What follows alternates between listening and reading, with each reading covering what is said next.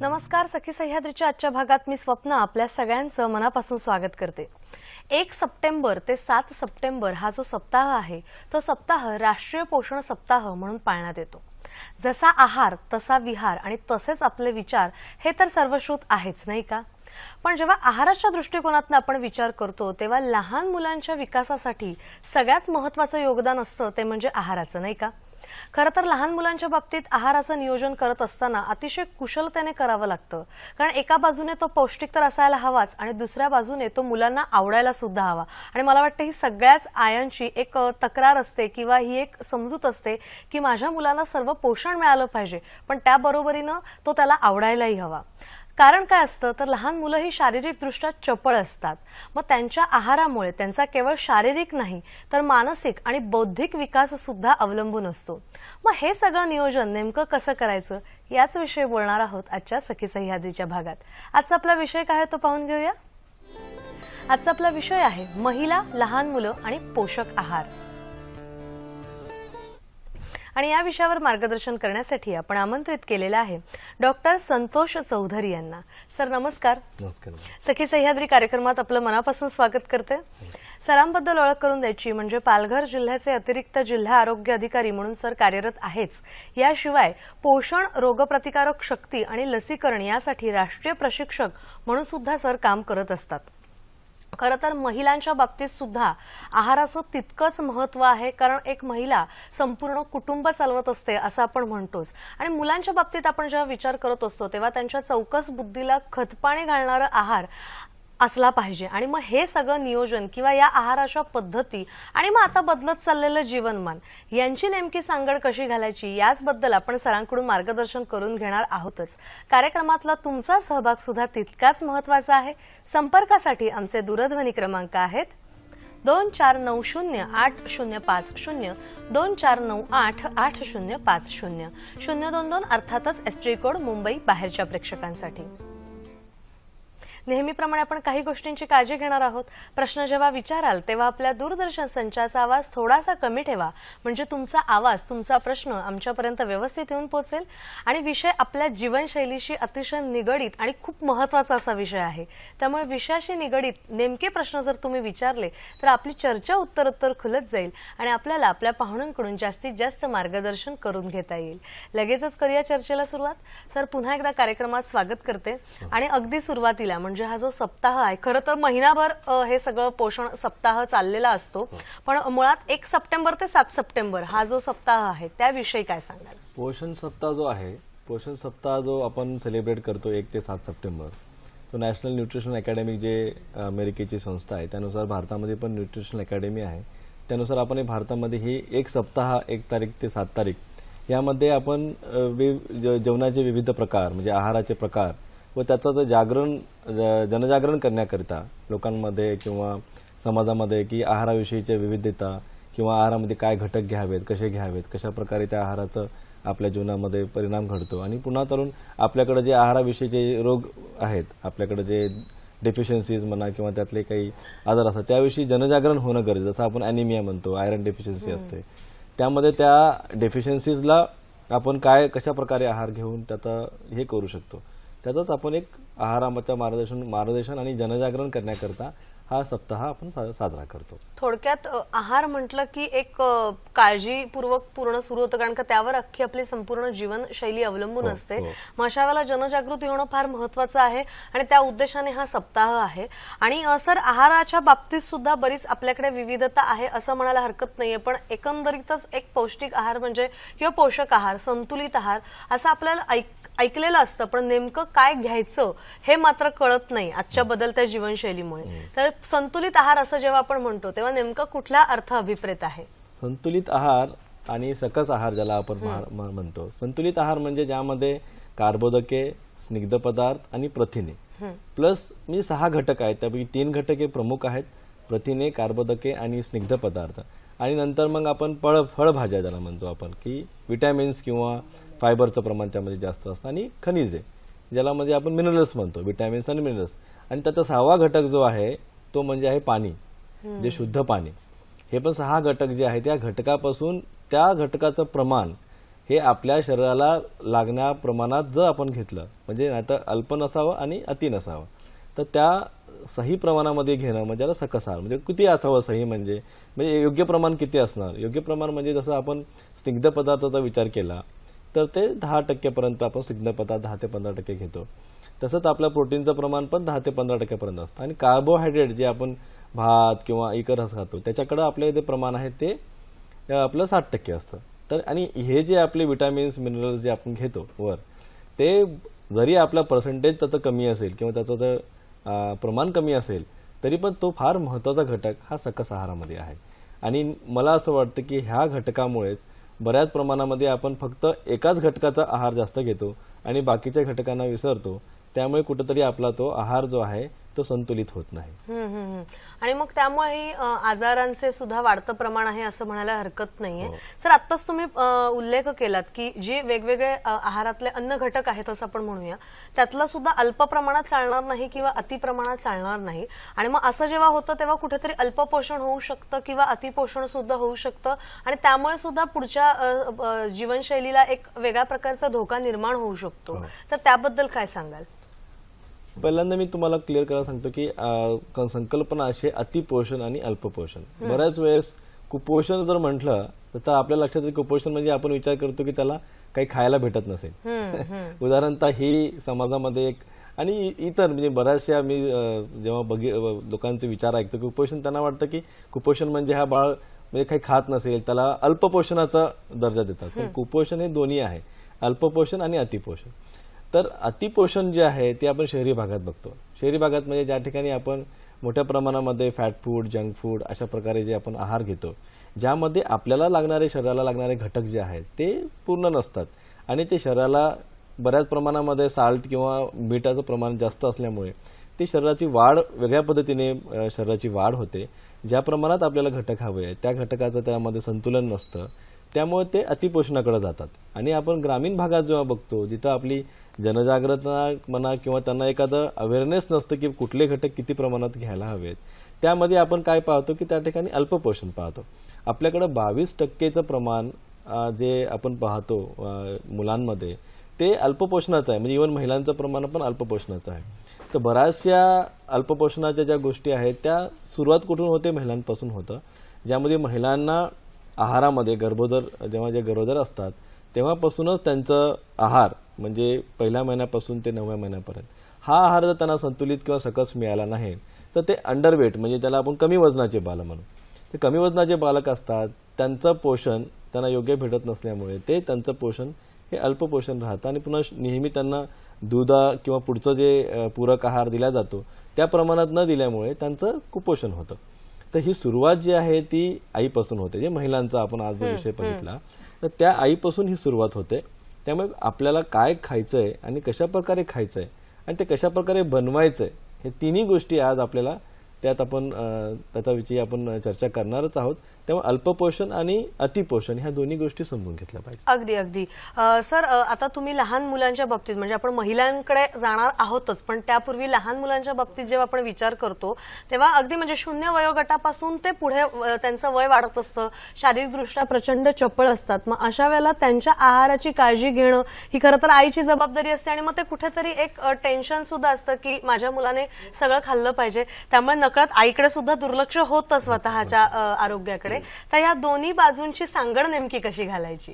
बघा, लहान मुलांचा जर विचार केला तर मी सांगू इच्छितो की पूर्वी लहान मुलांना एक जॉईंट फॅमिली म्हणजे त्याला आपण एकत्रित कुटुंब म्हणतो, त्या ठिकाणी बऱ्याच कुटुंबामध्ये आईला पण वेळ मिळायचा की आपण जेव्हा आहार म्हणतो आहारामध्ये आईने बनवलेले पदार्थ है ना, ज्यामध्ये आईची भावना आहे, ज्यामध्ये आईचं प्रेम आहे, अशा प्रकारचा आहार आपल्या लहान मुलांना खूप आवडतो. पण आता जेव्हा आईकडे सध्या वेळ नसेल बनवायला तर लहान मुलं म्हणजे आपण एक गट बघितला की जेव्हा 0 ते 5 गट म्हणजे 5 महिन्यापर्यंत किंवा त्याच्यानंतर 6 महिन्यापासून ते पुढचे 6 वर्षापर्यंत. पण सुरुवातीचे जे 2 वर्ष जे आहेत ते अतिशय महत्त्वाचे आहेत लहान मुलांकरता. तर सुरुवातीचा जो घटक आहे की त्यामध्ये बाळाची खूप मोठ्या प्रमाणात वाढ होत असते.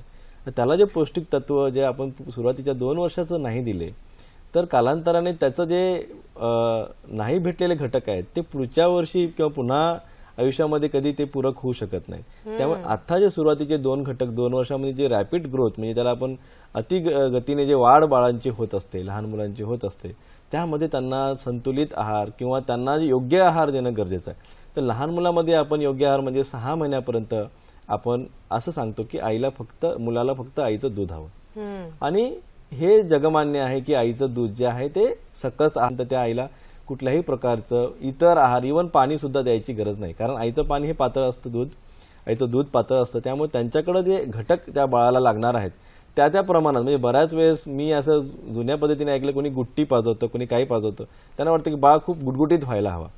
पण ह्या असा प्रकार केल्यामुळे बाळांची जी कॅपॅसिटी आहे त्या बाळाला जसं लागतं त्या प्रमाणात ते आईचं दूध तयार होतं. निसर्गाने ते आईचं दूध हे बाळाला अमृत आहार असं म्हटलेलं आहे. आणि तो 6 महिन्यापर्यंत तो आहार, त्याच्या व्यतिरिक्त कुठलाही आहार त्या बाळाला द्यायला नाही पाहिजे. 6 महिन्यानंतर बाळाचा पूरक आहार चालू होतो. आणि इथंच आपण नेमकी मी बघितलं की बऱ्याचशा चुका आपल्याला या ठिकाणी होतात. पूरक आहार म्हणजे काय की 6 महिन्यानंतर ज्याला आपण कॉम्प्लिमेंटरी फिडिंग सुरू करतो, म्हणजे पूरक आहार चालू करतो, त्यामध्ये आपण लवकरच सुरुवात नाही करत. 6 महिन्यानंतरही आपण दूधच चालू ठेवतो आईचं. त्यामध्ये आपण पूरक आहार जर दिला तर पूरक आहारामध्ये आपण केळीचं शिकरण म्हणा किंवा एखादं लिक्विड डाएट ज्यांना आपण नाचणीचं सत्व म्हणा किंवा आपण एखादं खिचडीचं प्रमाण जसं आपण डाळ खिचडी म्हणा असं प्रमाण आपण जर त्या बाळाला दुधाप्रमाणात, म्हणजे दूध तर चालूच आहे आईचं 2 वर्षापर्यंत, पण त्याच सोबत पूरक आहार म्हणजे त्या बाळाला लागणारा, कारण त्याची वाढ आहे ना ती 2 वर्षामध्ये झपाट्याने होतं. त्यामुळे पूरक आहार जर त्या बाळाला नाही चालू केला लवकरात तर तो बाळ कुठेतरी पुन्हा वयोमानानुसार तो अंडरवेट म्हणजे तो कमी वजनाचा आपल्याला आढळून येतो. त्यामुळे त्याला पूरक आहार देणं अतिशय फार गरजेचं आहे. आणि नेमकं तो आहार कसा किंवा त्या आहाराच्या पद्धती कशा आहेत याविषयी आपण बोलणार आहोत. एकंदरीतच लहान मुलांचं म्हणजे 6 महिन्यानंतर ते 2 वर्षापर्यंत कसा पूरक आहार दिला पाहिजे याविषयी तुम्ही सांगितलेलं आहातच. पण त्यानंतर खऱ्या अर्थानं मुलांची म्हणजे बौद्धिक सुद्धा वाढ होत जाते, शाळेत घातलं जातं आणि मग ते एक वेगळं एनर्जी जी असते ती मिळाली पाहिजे. तर त्या अनुषंगाने कसं मार्गदर्शन? जसं आपण बघितलं की 2 वर्षापर्यंत वाढ, त्यानंतर जर आपण हे पूरक आहार जर योग्य प्रमाणात दिला तर त्यानंतर आपण जेव्हा मुलं शाळेला जायला लागतात किंवा 3 वर्षानंतर अंगणवाडीचा मुलं जायला लागतात तर 6 महिन्यापर्यंत त्यांना मध्याह्नचं भोजन अंगणवाडीमध्ये किंवा त्याच्या जे काही बाकी शाळेमध्ये त्याला जे आपण देतो त्यानुसार त्याचा आहार जो आहे तो संतुलित ठेवायला हवा. की म्हणजे पुन्हा त्याचं जे वय जसं वाढत जातं, जसं आपण एखादा घटक बघितला की 2 वर्षापासून ते 10 वर्षापर्यंत, त्यावेळेस पण त्याची उंची वाढते, त्याचा आहाराची कॅपॅसिटी त्यानुसार म्हणजे त्याला पूरक आहार लागतो. आणि बऱ्या मोठ्या प्रमाणामध्ये लोक जंक फूडकडे अट्रॅक्ट होतात. या काळामध्ये त्याला कुठल्याही सवयी म्हणजे जे आपण त्याला म्हणतो ना चांगल्या सवयी लावायचा काळ तो म्हणजे 2 ते 5 वर्षापर्यंत आहे. तर त्या ठिकाणी तुम्ही त्याला जर हेल्दी फूड्स दिले किंवा त्याला आवडत्या वस्तू त्याच्या प्रमाणात बनवून दिल्या, जसं मी उदाहरण देतो की मुलांना लाडू आवडतात समजा, तर आपण एक नाचणीचे लाडू द्यायला हवे किंवा त्याला आपण दूध पिण्याची सवय त्याला रेग्युलर लावायला पाहिजे. चहा मुलांना युजली देऊ नये. तर आणि त्याला जेवणामध्ये पण त्याला डाळ भात तूप असं मिश्रित आहार त्याला द्यावा, ज्यामध्ये प्रोटीन्स म्हणजे त्या कार्बोदके स्निग्ध पदार्थ आणि प्रथिने या तिन्ही प्रकारचे घटक, आणि त्यामध्ये तुम्हाला जर खनिज आणि विटॅमिन्स वाटलं तर भाज्या म्हणजे ते खिचडीचं आपण मिश्रण करतो तर त्या मुलांना खिचडी किंवा असं मिश्रित आहार देणं गरजेचं आहे. मी बघितलं की 2 वर्षापासून ते ऑनवर्ड्स म्हणजे जे मुलं नेहमी भाज्या आणि फळं याकडे आपलं इंडियन लोक जेवढं जास्त लक्ष देत नाहीत, पण आहारामध्ये रोज एक फळ म्हणजे आपल्याकडे येणारी फळं, मी म्हणत नाही की जे आपल्या महाराष्ट्रात पिकणारी फळे द्या, सीझनल फूड म्हणजे ज्या ठिकाणी त्या सीझनला ज्या ऋतूप्रमाणे आपल्याकडे जे आहार जे फळं येतात ज्या भाज्या येतात त्या प्रमाणात त्या बाळा आपल्या जेवणाच्या आहारामध्ये त्याचं घटक मात्र नक्की असलं पाहिजे, जेणेकरून त्यांची वाढ त्या प्रमाणात होत राहील. अगदी अगदी सर, असं असलं तरी म्हणजे जनजागृती होण्याच्या दृष्टिकोनातनं सप्ताह आणि सप्ताहाच्या निमित्ताने हा महिनाच पोषण महिना म्हणून पाळण्यात येतो. पण असं असलं तरी सुद्धा भारतामध्ये खेदाची गोष्ट अशी आहे की कुपोषित मुलांची संख्या अजूनही आहे. मग त्यामागची कारणं किंवा त्यांचं नेमकं संतुलन कसं करायचं? कुपोषणाचा प्रश्न हा गंभीर आहे आणि हा प्रश्न अति गंभीर मला तरी चालेल, पण तो कुपोषणाचा प्रश्न समजून घेतला पाहिजे की हा कुपोषणाचा मूळ जो गाभा आहे तो कुठेतरी आपल्याला तोडला पाहिजे, तो म्हणजे गरोदर माता.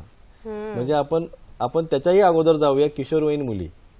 एकदा जर समजा किशोरवयीन मुलींचं अंडरवेट असेल किंवा ती कमी वजनाची असेल आणि तिचं तर कुठं तर अर्ली मॅरेज किंवा आपण ज्या म्हणतो ना कमी वयामध्ये लग्न किंवा कमी वजन आहे, तिची शारीरिक सृष्टी तेवढी वाढली नाही, अशा प्रकाराचं तिचं आपण जर तिला तिचं जर असं असेल आणि त्याने तिला आपण जर त्या रिस्पॉन्सिबिलिटी आपण अर्ली टाकल्या तर तिचा होणारा जो बाळ आहे पुढा तो कमी वजनाचा येतो आणि कमी वजनाचा बाळ पुन्हा भविष्यामध्ये कमी वजनाचीच मुलं त्या प्रमाणात त्याची वाढ होत राहते. तर गरोदरपणामध्ये किंवा लग्नाचं वय किंवा त्या मुलींचं जे योग्य वाढ ही देणं खूप गरजेचं आहे. म्हणजे हे मूळ कारण असं आहे की महिलांकडे बघण्याचा दृष्टिकोन, किशोरवयीन मुलींकडे बघण्याचा दृष्टिकोन बदलला पाहिजे. त्या होणाऱ्या माता आहेत आपल्या समाजामध्ये, त्या भविष्यामध्ये जे पुढची पिढी येणार आहे मुलांची ती यांच्यावरच डिपेंड आहे. ह्या सुदृढ किशोरवयीन मुली आपल्याकडे असल्या पाहिजेत. आपण बाळाकडे लक्ष देतो की कुपोषित बाळाकडे आपण लक्ष देतो की कुपोषित बाळ आहे, पण किशोरवयीन मुलींना कुपोषित म्हणून त्या किशोरवयीन कुपोषित जे आहेत, ज्या अंडरवेट आहेत किंवा कमी वजनाच्या आहेत, त्याच्यामध्ये अॅनिमियाची मोठ्या प्रमाणामध्ये अॅनिमिया, म्हणजे 70% किशोरवयीन मुली ज्या आहेत त्या अॅनिमिक असतात. तर त्या अॅनिमिक किशोरवयीन मुली त्यांच्यामध्ये ती रोगप्रतिकार शक्ती कमी असते, त्याच्यामध्ये आहार म्हणजे जेव्हा त्या प्रेग्नंट होतात तेव्हा त्यांच्याकडे आहार संतुलित घेण्याची शक्ती नसते. त्या अशाच माता ज्या आहेत त्या कुपोषणाच्या बळी पडतात. म्हणजे पुन्हा येऊन त्या कुपोषित असतात आणि पुन्हा कुपोषित बाळ कुपोषित तयार होतात आणि ही जी सायकल आहे ती चालूच राहते. कुठंतरी आपल्याला किशोरवयीन मुलींकडे खूप लक्ष देण्याची गरज आहे. ज्या किशोरवयीन मुलींना आपण म्हणजे हिमोग्लोबिनची शक्यता, आयरन कमी असते किंवा त्यांच्या आहारामध्ये आपण विविधता आणली नाही किंवा त्यांना सकस आहार दिला नाही, तर ह्या सगळ्या गोष्टीमुळे ती जर कुपोषित राहिली तर पुन्हा होणारे बाळ कुपोषित तयार होतात. आणि अॅनिमिया हा एक मोठा आजार आपल्याकडं तुम्हाला आढळून येतोच. तर कुपोषणाचा एक गाभा म्हणून आपण बघितलं तर किशोरवयीन मुलींमध्ये ह्याचं प्रमाण खूप जास्त आहे आणि त्यांना सकस आहार मिळत नाहीये. त्याकरता आपल्याला काही गोष्टी सुचवाव्या लागतील, यामुळे त्या किशोरवयीन मुलींना आहार योग्य मिळेल, सकस आहार मिळेल, त्यांच्या शिक्षणाची आवड निर्माण होईल, त्यांना जाण्याची आवड निर्माण होईल. त्या शिक्षणाची आवडीमुळे त्यांचं लग्नाचं वय जे आहे ते पुढे जाईल. कारण ज्या शिक्षण शिकत नाहीत त्याच मुलींचं बघितलंय मी असं की त्या प्रमाणामध्ये की त्या 16, 17, 18 वर्षामध्ये लग्न होतात आणि त्या अर्ली एज मध्ये त्यांना ती रिस्पॉन्सिबिलिटी येते, ते स्वतः कुपोषित असतात. पुन्हा मग 1 वर्षात मुलगा, मग बाळ, गरोदरपणामध्ये तिला ते योग्य प्रकारे तिला आहार न मिळणे, ह्या प्रकारे त्या किशोर कुपोषणाची सायकल कुठं सुरू होते. अगदी अगदी अगदी मला वाटतं महिलांच्या बाबतीत आपण बोलत असताना या मुद्द्याकडे यायचं आहे, पण आपल्याला एक फोन आलेला आहे तो आपण घेऊया.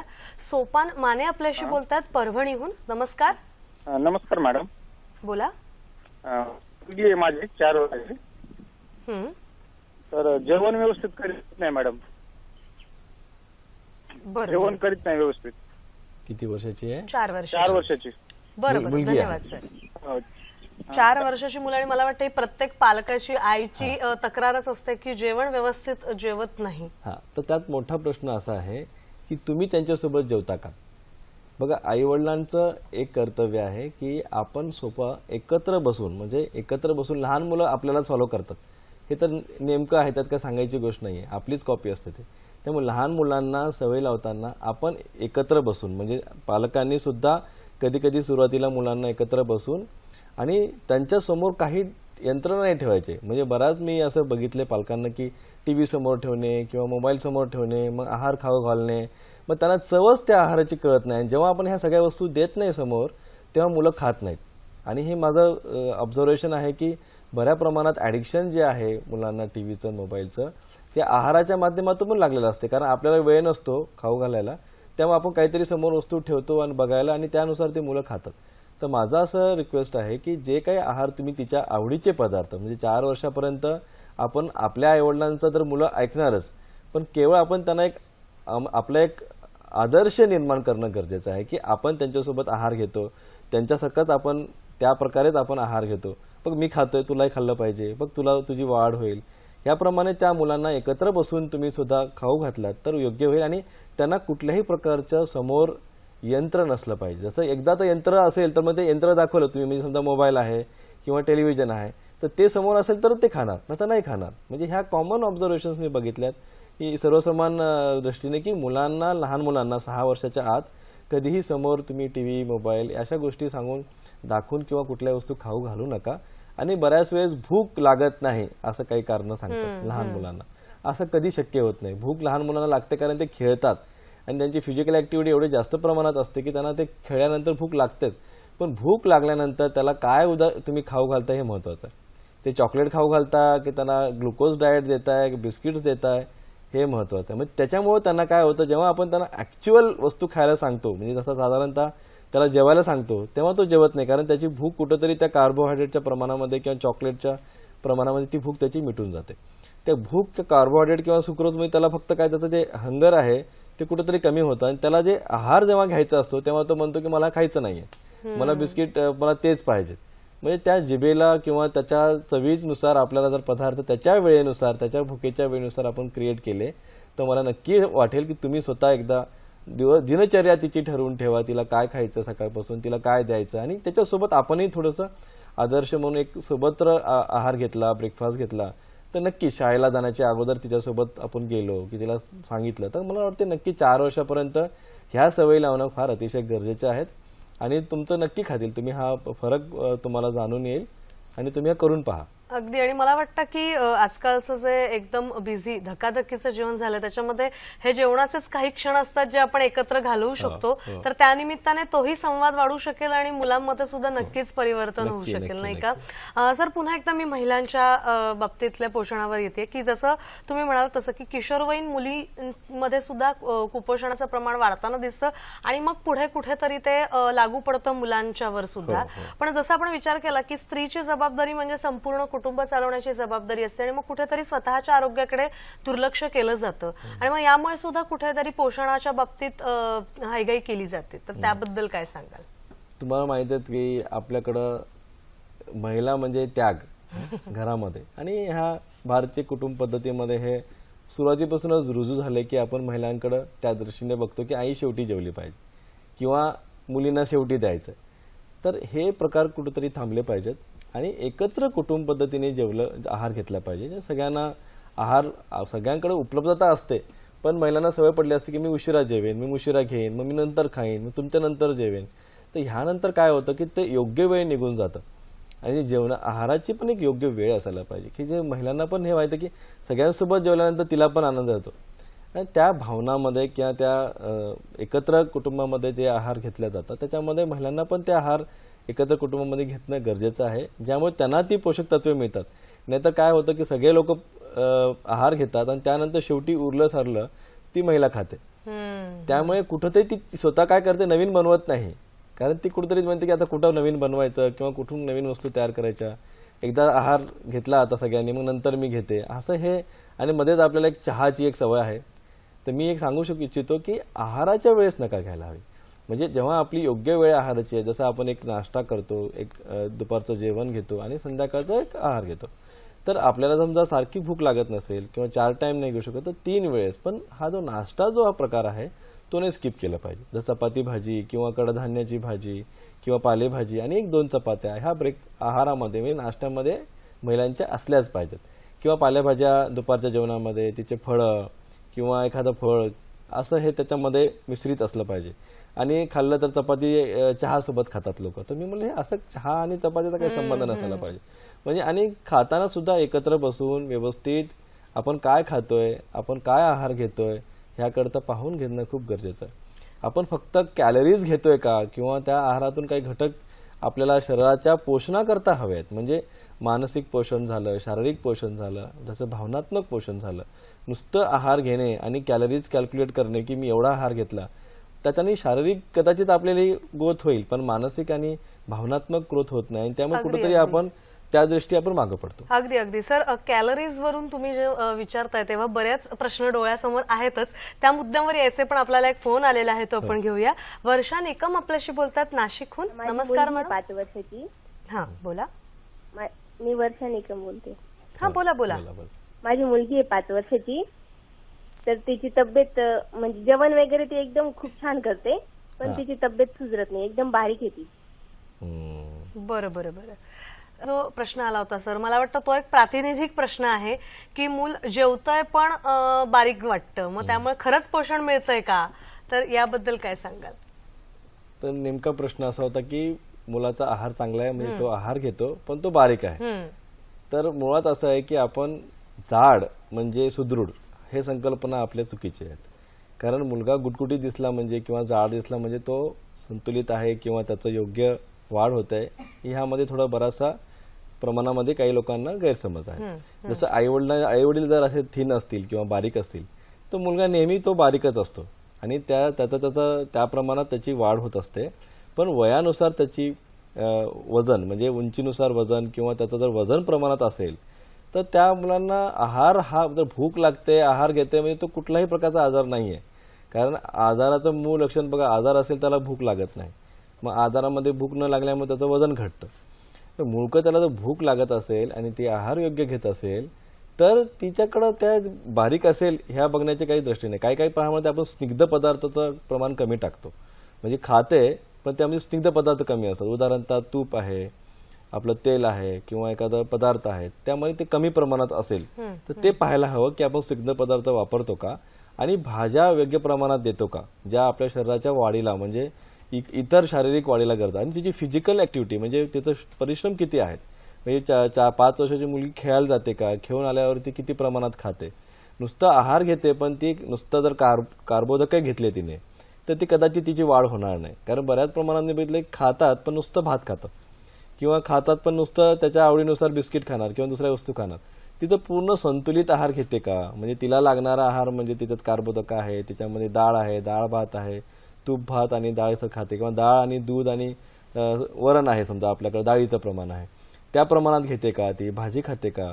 तर हे तुम्ही त्याचा आहार बघा आणि आहारात ती घेत असेल आणि ती जरी थिन दिसत असेल तर त्याच्यात तुम्हाला काही काळजी करण्याचं कारण नाही. कारण थिन आपल्या शरीरसृष्टीनुसार आपली मुलं असतात, त्यामुळे थिन दिसणारे लोक हे काय म्हणतात त्याला की रोगी आहेत किंवा कुपोषित आहेत असा प्रकार नसतो. ते उलट जास्त निरोगी राहतात आणि त्यांचं वजन म्हणजे आता आपण बघितलं उलटं प्रमाण की ज्या प्रमाणामध्ये ज्याचं वजन अति म्हणजे ज्याच्या वयानुसार त्याचं वजन नाहीये त्याला आपण अनुकुपोषित म्हणतो, ज्याला आपण ओबेसिटी किंवा वजन वाढलं म्हणतो. त्यामुळे ती जर योग्य आहार घेत असेल, तिला आहार तिच्यामध्ये भूक लागत असेल तर ते काळजी करण्याचं कारण नाहीये. तिची शरीरसृष्टीच्यावर बघण्याची गरज नाहीये. तिचं जर वजन त्या वयानुसार तिचं वाढत असेल तर कदाचित ती योग्य आहे आणि भविष्यामध्ये तिची वाढ होणार. म्हणजे त्या प्रमाणात ती पुढची जशी तिची वाढ होत जाईल त्या प्रमाणात तिची शरीरसृष्टी वाढणार. अगदी अगदी सर, याला जोडून प्रश्न असा विचारायचा आहे की आहार घेणं फार महत्वाचं आहेच. संतुलित आहार जो आपण म्हणतो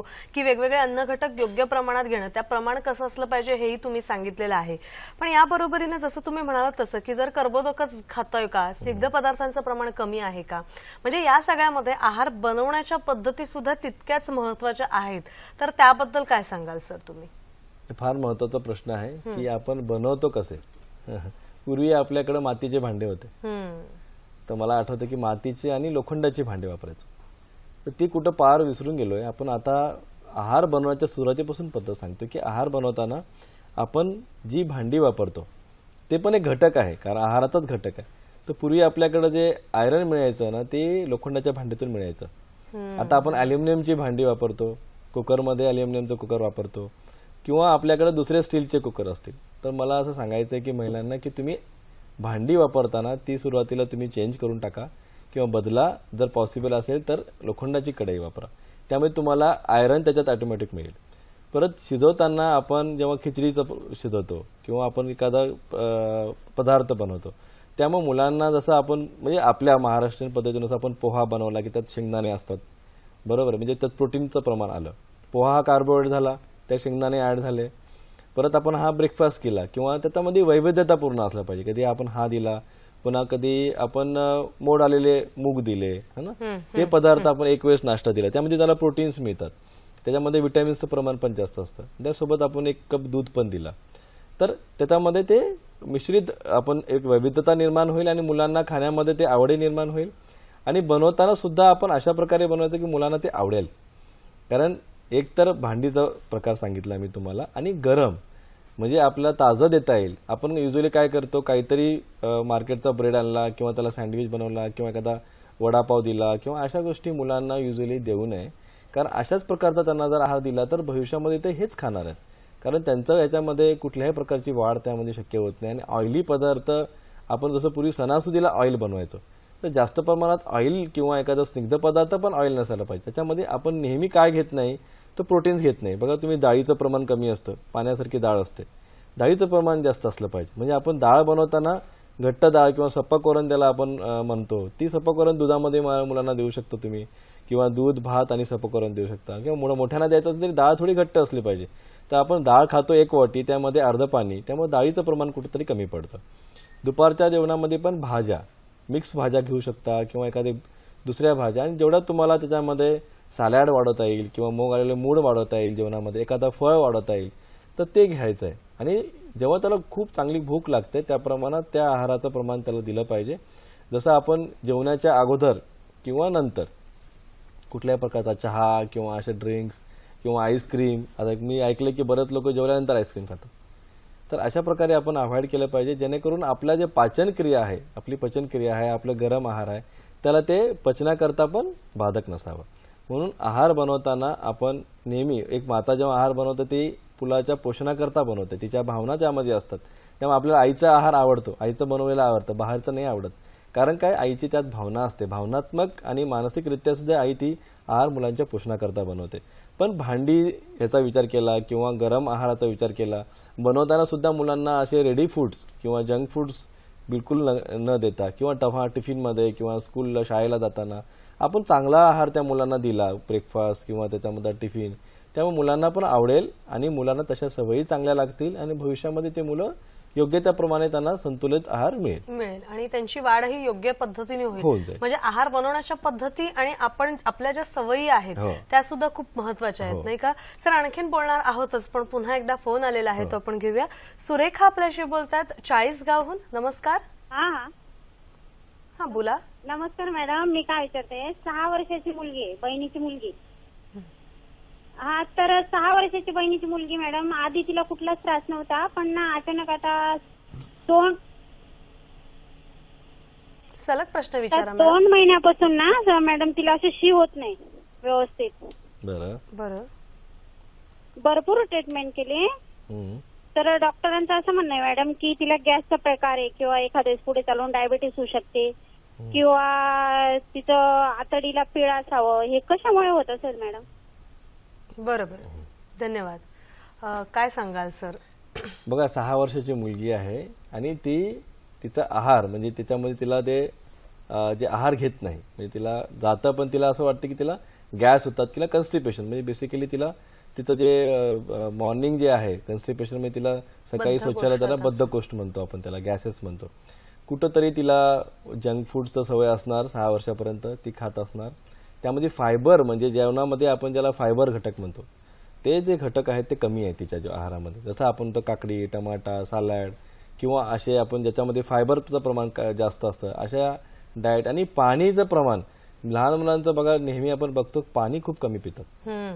तर कसं आहे, पाण्यामध्ये पचनक्रिया होण्याकरता जेवल्यानंतर लगेच नाही, पण नंतर पाणी जे आहे घटक, जो 6वा घटक मी सांगितला आपल्या आहारातला, म्हणजे कर्बोदके, प्रोटीन, स्निग्ध पदार्थ, विटॅमिन्स, मिनरल्स आणि जो 5वा आहे वॉटर, त्याला आपण म्हणतो पाणी, तो पण योग्य प्रमाणात पाणी पिलं पाहिजे. आणि त्यामुळं जेव्हा आपण पाणी आणि आहार व्यवस्थित मिश्रित घेऊ, त्यामुळे त्या बाईचे गॅसेस युजली काय होतात की आपण ते फायबरचं प्रमाण कमी असतं आणि योग्य वेळेस ते आहार घेतलेला नसतो. मध्येच काहीतरी आपण त्याला मुलाला चहा किंवा एखादा असं बाहेरच्या वस्तू दिल्या असतात. बिस्किट किंवा ब्रेड हे हानिकारक आहेत आणि त्याच्याने नेमकं कन्स्टिपेशन होतंच. बद्धकोष्ठता होण्याचं कारण असं आहे की आहारामध्ये आपलं स्निग्ध पदार्थ कमी असतील. तुम्ही एखादा खिचडी बनवा आणि त्याच्यावर तुपाचे 2 चमचे टाका आणि तिला खायला द्या, तर ऑटोमॅटिक तुमचं बद्धकोष्ठता निघून जाईल, म्हणजे कन्स्टिपेशन निघून जाईल. तिला गरम पदार्थ द्या, तिला शिळे पदार्थ देऊ नका, त्यामुळे तिच्या शरीराची जी पाचनाची क्रिया आहे ती पहिले स्मूथ होईल.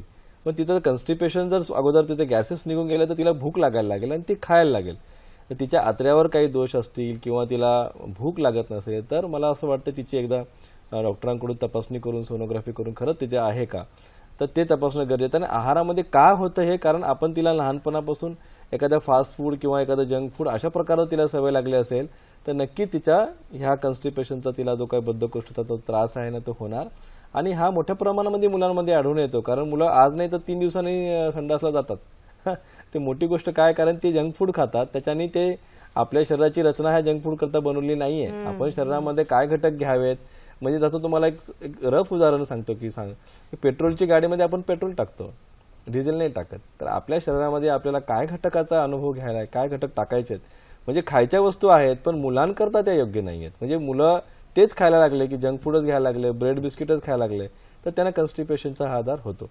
त्यामुळे ताजा बनवलेला आहार जो मिश्रित आहे, ज्याच्यामध्ये सगळे प्रमाण योग्य प्रमाणात आहे, त्यात तुपाचा प्रमाण टाकलेला आहे, अशा गरम वस्तू तिला खिचडी आहार द्या, तिला बरोबर तो कॉन्स्टिपेशनचा त्रास निघून जाईल. तुम्ही तो 2-1 महिना ट्राय करा, तिचा ऑटोमॅटिकली. आणि जर तो नाही होत असेल, तिला खरंच काही आजार असेल, तर त्यावेळी त्या प्रकारे आपण आजाराच्या लक्षणानुसार आपण जाऊन डॉक्टरांचा सल्ला घेतला पाहिजे की खरंच तिला हा आजार का होतो. पण नेमकं होण्याचं कारण हेच आहे की आपण तिला सवयी, आपण म्हटलो तसं की सवय सुद्धा खूप महत्वाची असते आणि त्या अनुषंगाने सुद्धा जर त्रास होत असेल तर मला वाटतं वैद्यकीय सल्ला घेणं केव्हाही उत्तमच, नाही का सर? आणखी एक फोन आलेला आहे, तो आपण घेऊया. बबिता म्हस्के आपल्याशी बोलतात अमरावतीहून. नमस्कार. हॅलो हॅलो नमस्कार. आपल्या दूरदर्शन संचाचा आवाज कमी ठेवा आणि सलग प्रश्न विचारा मॅडम. Hello hello. मला प्रश्न विचारायचा होता की माझा मुलगा 14 वर्षांचा आहे, पण त्याची उंची मात्र फार कमी आहे. म्हणजे इतर मुलांपेक्षा त्याची उंची फार कमी आहे, तर काय करायला हवं? बरोबर. की 14 वर्षाचा मुलगा आहे पण त्या मानाने उंची इतर मुलांच्या मानाने कमी आहे, तर त्याबद्दल काय मार्गदर्शन कराल? मी तर पहिल्यांदा सांगू इच्छितो की आपलं मूल हे आपण इतर मुलाशी कदाचित कंपॅरिझन करू नये. कारण आपल्या मुलांचं वाढ आपल्यासारखी असते. जर आपली उंची कमी असेल तर पालकांची किंवा त्यांच्या फॅमिलीमध्ये कोणाचं जे काही उंची कमी असेल तर त्या प्रमाणात त्याची उंची असते. पण उंचीनुसार त्याचं वजन किंवा त्याची शारीरिक आणि मानसिक वाढ त्या उंचीनुसार झालेली आहे का, ते महत्त्वाचा घटक आहे. आणि जर तो अंडरवेट किंवा तो कमी वजनाचा बालक असेल, समजा लहानपणी जन्मताना त्याचं वजन कमी असेल, अंडरवेट असेल, तर कुठंतरी त्याची ते तुम्हाला सुरुवातीला सांगितलं होतं की ते पूरक आहार न मिळाल्यामुळे पण त्याची उंची थोडीशी कमी होत चालली. आणि आता आपण पुढचं पाहत आलोय की आता जे पुढचं जनरेशन ज्याला आपण म्हणू, आपलं पुढचं पिढी, त्यामध्ये उंचीचं प्रमाण फार कमी होत चालले. त्याचं नेमकं कारण असंच आहे की आपला जो सकस आहार जो आपल्याला गरोदरपणापासून ते 2 वर्षापर्यंत बाळाला हवा मिळायला पाहिजे होता तो मिळत नाहीये. त्यांना करून त्याची जे पोटेन्शियल ग्रोथ आहे उंचीची, वजनाची, ती कुठंतरी खुंटतंय आणि ते पुन्हा आपल्याला ते रिकवर नाही करतायत. त्यामुळे कुठंतरी त्याला तो आहार कमी मिळाला असेल 2 वर्षापर्यंतचा, किंवा त्याच्या घरामध्ये कोणीतरी शॉर्ट स्टेचर असेल किंवा कमी उंचीचा असेल आणि त्याची जर वाढ त्या प्रमाणात झाली असेल, त्याची शारीरिक वाढ, तर दुसऱ्यांच्या मुलांशी किंवा इतर मुलांशी त्याला काही कंपेअर करायची गरज नाहीये. आपला मुलगा आपल्यासारखाच असतो आणि आपण आपल्यासारखाच त्याला पाहायला हवं.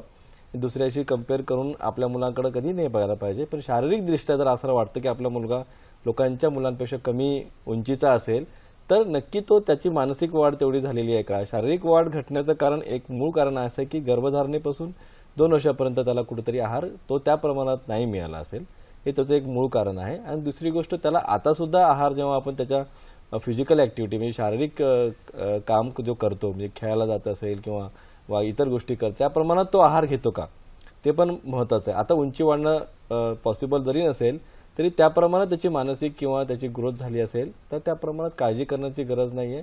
कारण शॉर्ट स्टेचर हा काय कुठला आजार नाहीये. त्या प्रमाणात बाकीच्या मुलांशी जो कंपेअर करणं पण हा काही एवढं महत्त्वाचं नाहीये. अगदी अगदी अगदी. सर, आपण बोलणार आहोतच पण पुन्हा एकदा फोन आलेला आहे, तो पण घेऊया. विजय चौधरी आपल्याशी बोलतात डोंबिवलीहून. नमस्कार. हॅलो. नमस्कार सर, बोला. हा नमस्कार. मी चौधरी बोलतोय डोंबिवलीहून. आमचा नातू 4.5 वर्षाचा आहे, पण फक्त पोळी खातो आणि दुसरं म्हणजे फळ एक पण खात नाही. तर मला डॉक्टर मार्गदर्शन करतील.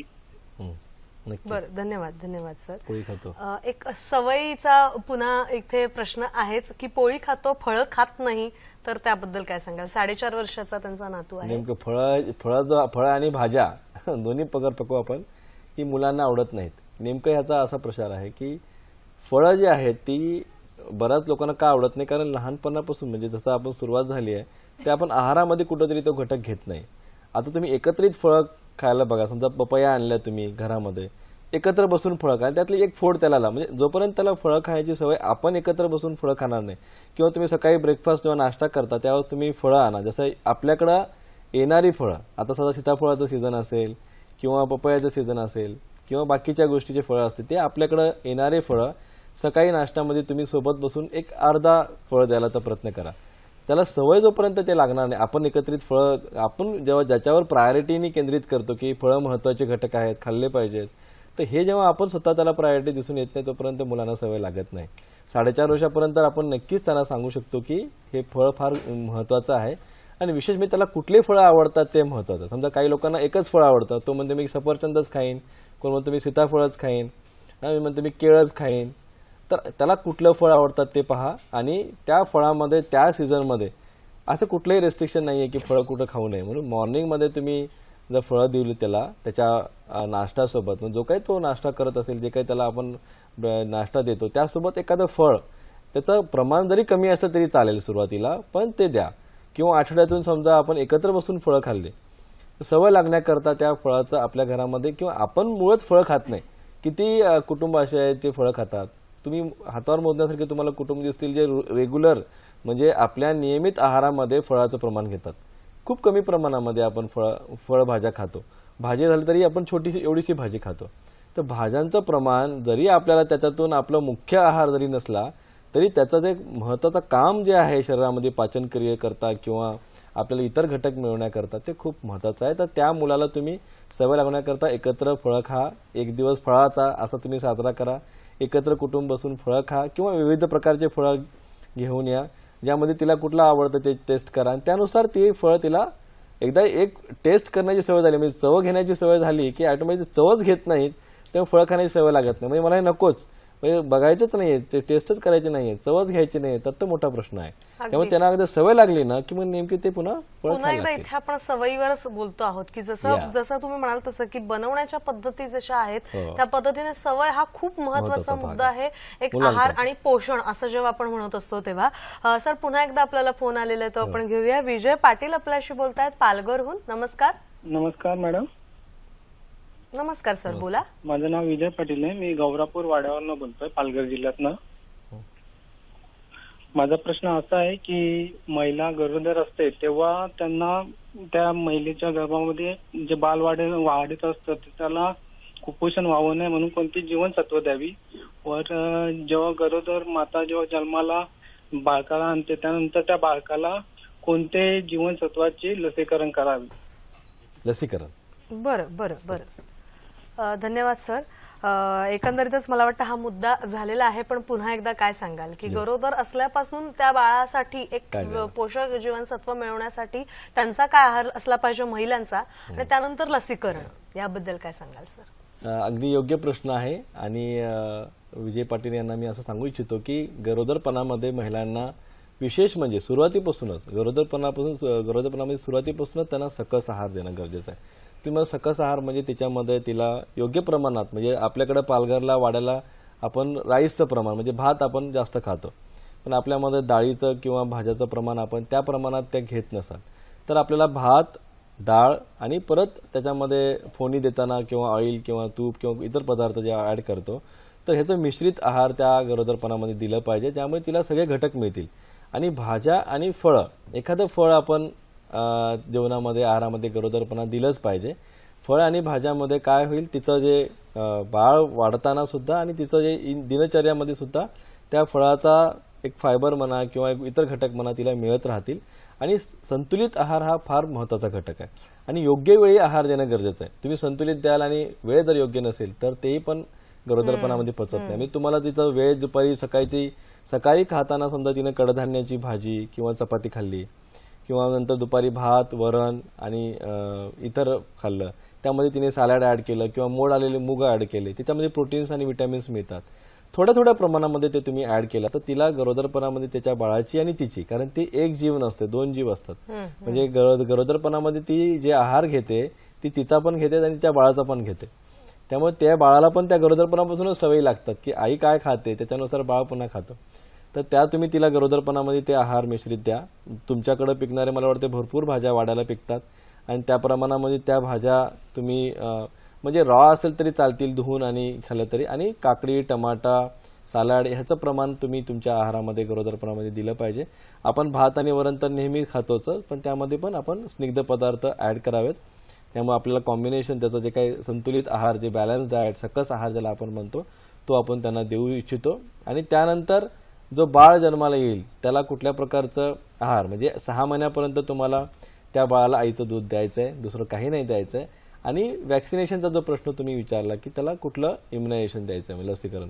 बघा, लसीकरणाचा जो सुरुवातीला म्हणजे 0 पासून ते 6 महिन्यापर्यंत त्याला पहिल्यांदाच आपण बीसीजीची डोस टोचतो, बरोबर आहे. त्यानंतर आपण पोलिओचा डोस देतोय. पोलिओनंतर आपल्याकडे डिप्थेरिया, पर्टुसिस, टिटॅनस, डीपीटीचे 3 डोसेस असतात. त्याप्रमाणे 6 महिन्यापर्यंत आपण त्याला ते वॅक्सिनेशन देतो. म्हणजे इंडियन इम्युनायझेशन शेड्यूलनुसार आपण त्याला, तुम्ही कुठंतरी जवळपास भागात राहत असाल ज्या ठिकाणी तुम्हाला प्रायमरी हेल्थ सेंटर असेल त्या ठिकाणी तुम्हाला ते आणि वॅक्सिनेशन. आता पेंटाव्हॅलंटचं वॅक्सिनेशन आली आहे, ज्यामुळे पेंटाव्हॅलंट हा डीपीटीच्या पुढचं म्हणजे 2 वॅक्सिनेशन परत ऍड केले त्यांनी. तर त्यामुळे तुम्हाला ते इम्युनायझेशन पुन्हा 1 वर्षामध्ये फुल्ली इम्युनाइज त्याला बाळ व्हायला पाहिजे. तर त्याला दिले पाहिजे. आणि त्याला डिवर्मिंगचं जे 1 वर्षानंतर देतो आपण, 2 वर्षानंतर त्याला आपण जंतू म्हणा.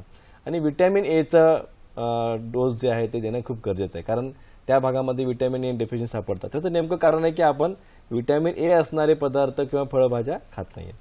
तर तुम्ही ते फळांचं प्रमाण जर गरोदर मातामध्ये वाढलं तर बाळाला पण पुढे भविष्यामध्ये तिच्या आहारामध्ये व्हिटॅमिन एचं प्रमाण वाढलं दिसेल. सर, महिलांहूनच एक प्रश्न असा विचारायचा की हल्ली डाएटचं सुद्धा खूप फॅड आहे की वजन कमीच झालं पाहिजे, हा एक मुद्दा असतोच डोक्यामध्ये मुलींच्या, स्पेशली तरुणींच्या.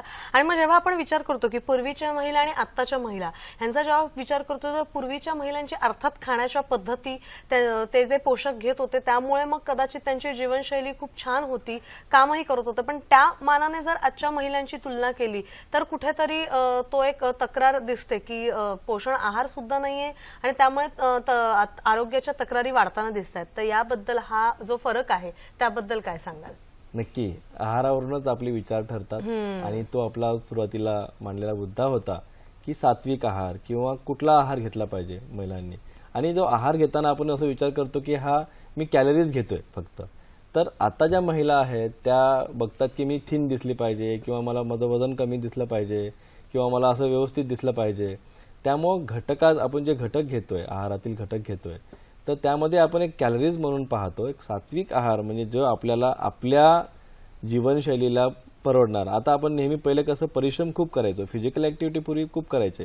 आता आपल्याला मेंटल ऍक्टिव्हिटी वाढल्या, म्हणजे आपण ऑफिसमध्ये महिला जातात किंवा त्यांचे म्हणजे जे काम आपण पूर्वी करायचो ते काम आता करत नाहीये. आपली आता जे दिनचर्या आहे ती कुठेतरी सेडेंटरी आहे, म्हणजे एका ठिकाणी बसून काम करायची पद्धत आहे. त्यामुळे फिजिकल ऍक्टिव्हिटी कमी झाल्या. तर तुम्ही व्यायाम केला पाहिजे, योग्य आहार घेणं खूप गरजेचं आहे. आपण कमी खाणे म्हणजे तो आपण थिन राहू किंवा आपण सूर्यसृष्टी चांगली राहील हा जो विचार आहे आजकालचा, जो महिलांचा विचार आहे की आपण कमी खाल्लं पाहिजे मग आपण जाड होणार नाही, म्हणजे आपण थिनच दिसणार, हा एक कुठला तरी गैरसमज त्यांच्या मनामध्ये आहे. मी असं सांगू इच्छितो की तुम्ही त्या प्रमाणात वॉकिंग केलं पाहिजे, व्यायाम केला पाहिजे, आपण कुठेतरी चाललो पाहिजे. त्यामुळे आपल्या शरीराची जी वाढ आहे ती मला वाटतं की धकाधकीचं हे जरी जीवन असलं तरी आहार उत्तम असला पाहिजेच, पण आहारासोबत तितकाच विहार म्हणजे व्यायामाची जर जोड दिली, म्हणजे स्वतःला वेळ दिला तर मला वाटतं खऱ्या अर्थानं संतुलित आहार नक्कीच होऊ शकतो. कसा वाटला आजचा कार्यक्रम हे आमच्यापर्यंत जरूर पोहोचवा. फेसबुकचं माध्यम आहे, ईमेल आयडीचं माध्यम आहे. फेसबुकसाठी तुम्हाला टाईप करायचं आहे www.facebook.com/dd सह्याद्री या आमच्या फेसबुक पेजला तुम्ही भेट देऊन तुमच्या प्रतिक्रिया नोंदवू शकता. याशिवाय सखी सह्याद्री @gmail.com हा आहे आमचा ईमेल आयडी, ज्यामध्ये तुम्ही मेल्सद्वारे सुद्धा तुमचे अभिप्राय नोंदवू शकता. सखी सह्याद्रीचा आजचा कार्यक्रम आणि इतर अनेक कार्यक्रम आपण युट्यूबवर सुद्धा पाहू शकता. आता मात्र कार्यक्रमात इथेच थांबण्याची अनुमती घेते. सर, तुम्ही इथे आलात आणि खूप छान मार्गदर्शन केलं त्याबद्दल सखी सह्याद्री परिवारातर्फे मनापासून धन्यवाद.